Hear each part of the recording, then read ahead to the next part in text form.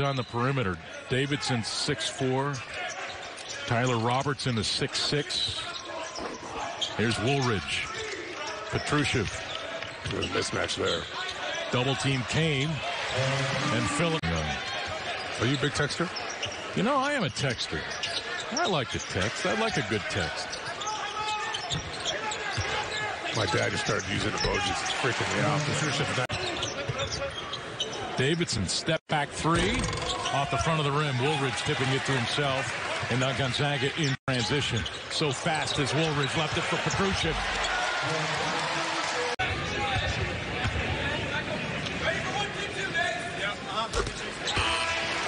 10-3. This is an Eagles team that shoots better than 30 a game. They do a good job from three. Force them off that line. An era of college basketball.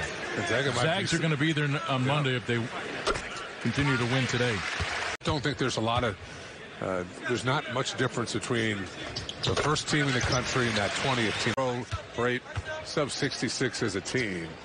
And for as skilled a group as this is, you'd like to see that number. From here to the end of March, Zags are their biggest lead right now, 51-26. It's starting to make me feel like I need to start getting reservations in. I think look, done.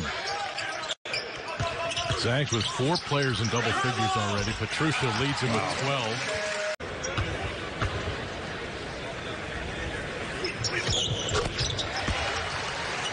Jam as you'll ever see, and he appreciated it as well. But, man, that was spectacular, Richard. These guys continue to move it. It's really hard to guard the ball. Petrusev. Hammer at the other end. But we do get spoiled with all these tremendous bigs over the years for Gonzaga, the way that they run and get up and him all the way up, because he'll shoot it and he'll make it. Look, 3 of 6 tonight.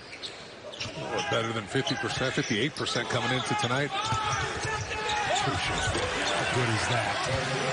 That doesn't make sense. Yeah, that doesn't make sense. Okay. Come on, yeah, so and now I've got a note from Tyler Kidd again. Came off the bench in that first half. Averages 5 a game at 16 tonight. Yeah. Huge effort. Scored 10 points in that first half in like 48 seconds. Here's Petrusev.